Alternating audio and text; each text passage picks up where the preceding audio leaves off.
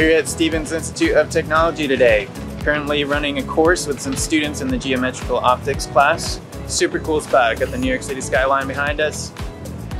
So in today's course, the students are playing with different lenses, trying to collimate light from an LED.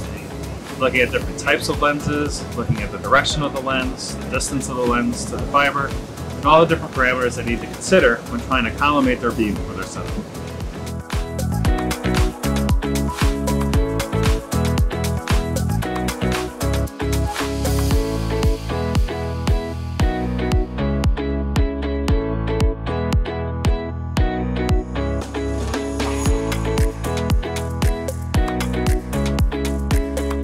All right, we had a great day at Stevens today. Had over 100 visitors to the mobile lab. 40 people signed up to give more information about the optical engineering program. And we're packing up and heading off to our next location.